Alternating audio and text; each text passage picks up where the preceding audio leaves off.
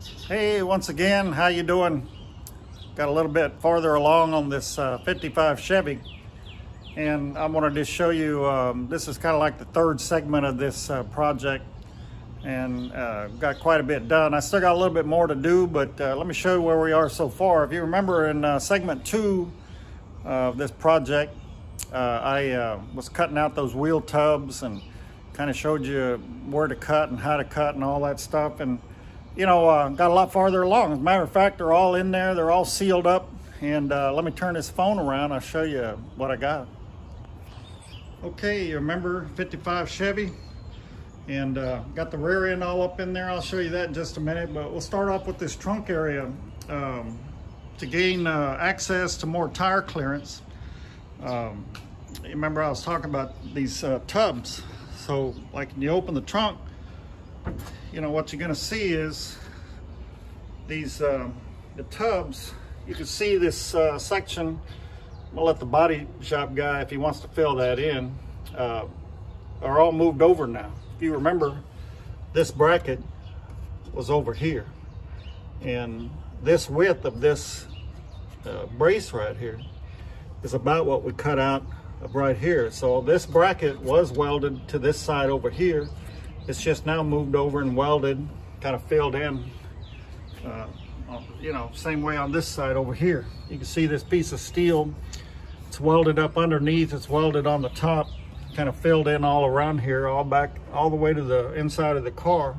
This is the brace that was over here. Now it's all welded to the outside here. But what that does is just give you, you know, the stock appearing look without a, you know, hot rod race car looking wheel tub. It's all, you know, pushed back. Remember, this was all cut out, sealed it all in, welded it all, tapped it all together as best I could, and got the back seat back in there. And so moving all of this gives you more tire clearance, but you retain the back seat. I'm sorry about the reflection, but that's all back in there now, and so that's looking pretty good. Okay, let's move on to the next thing. I got had to get some new lug nuts. This old 12 bolt was 61 3/4 inches from the backing plate that was here on both sides. 61 3/4. That was with the leaf springs. Well, this new rear end housing is 56 1/4. And so that's from the disc brakes. This was drum brakes. Now we're going to disc brakes. And 56 1/4 with the disc, the rotor and the hat, where the wheel actually, the rim actually bolts up and rests against. So now we got plenty of more clearance. He had to grab that wheel well and pull it out, but you can see up in there, there's about 4 inches, 3.5 to 4 inches on both sides. And you can see up in there, this is a 10-inch tire. And if you remember, he wanted a 12-inch tire, or possibly a 12-inch slick if he decided to go to the track. Well, now you got plenty of room. There's roughly 3 or 4 inches. Let me hold this ruler up here. You can see it a little bit better. Almost 4 inches.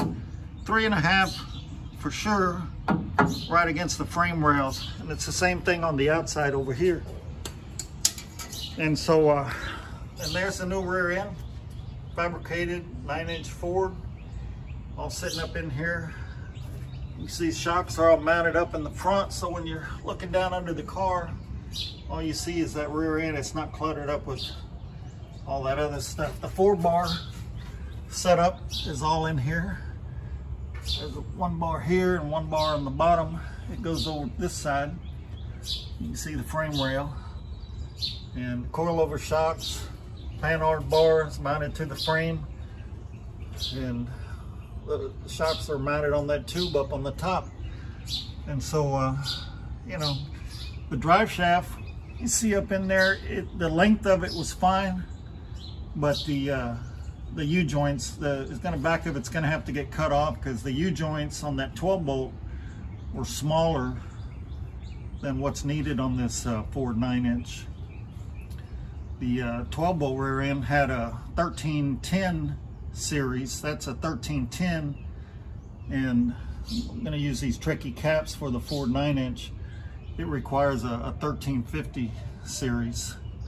So I got to take that out in just a minute and take it over to the drive shaft shop. But all the rest of it, you can see up in there, went in. It's all welded to the frame.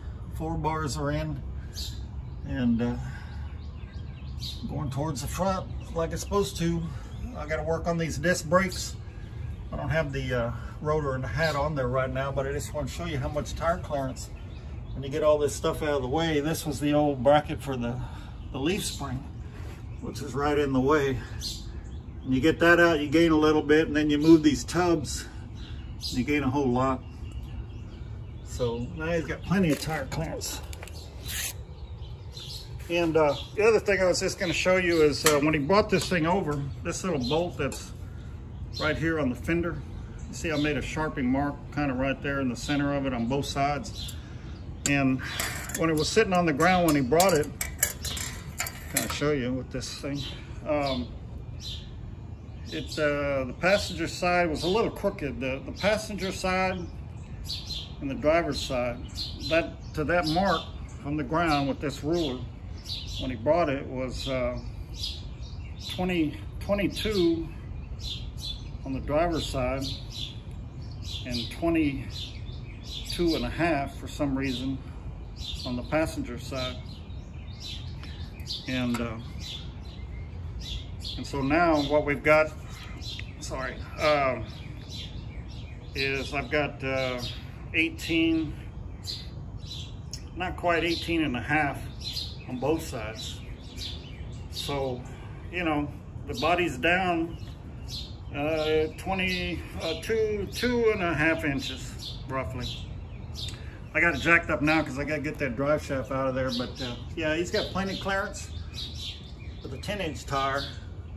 And if he decides to get a different rim, I got to figure out what the offset is, but to keep it squared up in that wheel tub, there's plenty of room. Now the body's low with the front.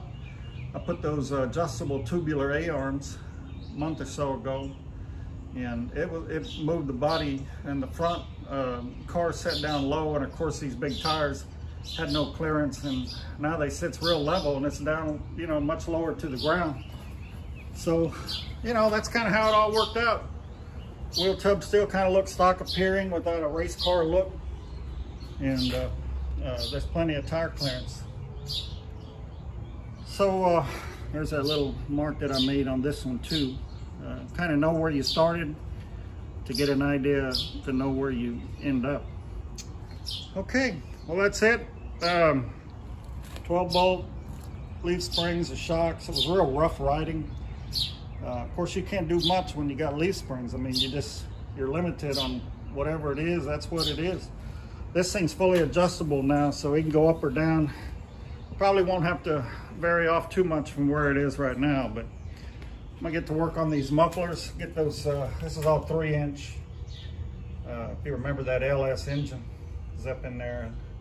So I'll get that all back up under there. Get the drive shaft fixed up. Get these brakes and new brake line. This old brake line I took off. This is what was on there. It's kind of shaped to go around that 12 bolt, but I'm gonna put a new brake line, kind of mold it up around that rear end, and off we'll go. He's pretty happy. I sent him some pictures, so you know, once I get it back on the ground before it heads out of here, I'll kind of let you see that too. All right, well, y'all take care. 55 Chevy, narrow rear end, sitting down a little lower without looking like it's all chopped up. Kind of get that pro touring look to it now. Put a 12-inch tire and it's sitting down low. It'll look real nice. Y'all take care. Adios.